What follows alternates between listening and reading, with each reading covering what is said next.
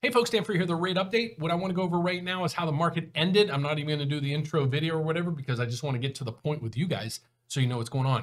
I didn't mean to scare everybody in the market today, but the news is what the news is. I'm just posting it. I'm posting the facts and all the data I can to validate that information. So let's go on to where are the numbers looking like right now? Well, the MBSs are down 16. I'm okay with that. It beats 50, 60 that we've been seeing. The thing that's scaring the market is basically what I went over this morning. And you can see the headlines everywhere is basically higher interest rates upset stock market and hot inflation test with the Fed. Jamie Dimon, he runs JP Morgan Chase. He's been there for years. He is the guru when it comes to banking. He is saying that he's expecting 4 rate increases in 2022. Now, he's a banker, guys. There's no reason he'd come out and try to scare you guys. So I'm, again, providing the facts. The biggest concern with all of this is, like I was saying earlier today, is how is the Fed going to manage all this? So let's just go briefly what my expectations are and why. So the Fed's going to see this. They're going to say, okay, we need to make a reaction fast, quick, hard, and then however you want to say it. And so they went out with their information and said that. But what I want you guys to wait on is tomorrow. Federal Chairman Powell is going to speak in front of Congress, and he's going to lay out everything, and they're going to question the heck out of him. I'm going to be on that live.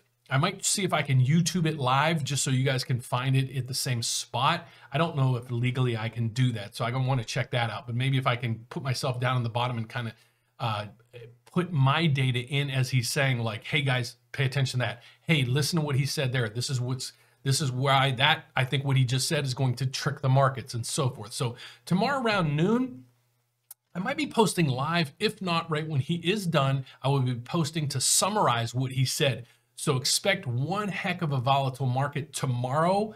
I'm erring on the caution side of things. So if you're out there, I would highly suggest we lock in. So if you're out there with us, you're probably locked in, or I can guarantee you've been on the phone with your loan officer today. If you're with another company and locked, send us those loan estimates. You can email that to lereview@therateupdate.com. But if you're like, hey, I'm deciding to jump off the fence and do what I wanted to do, maybe consolidate some bills. We had several calls today on reverse mortgages. We do those as well. And we can explain those to you. You're not giving the home to the bank if on a reverse mortgage. So there's a lot of education that needs done there. And that's what I'm going to be working on here in this week. So thanks for watching the video. Please don't forget to give us a thumbs up. I'll be back tomorrow morning with a post, and then I'll be doing a live event tomorrow afternoon when the Federal Chairman Powell is speaking. God bless, guys. Take care, and I'll see you tomorrow. Bye-bye.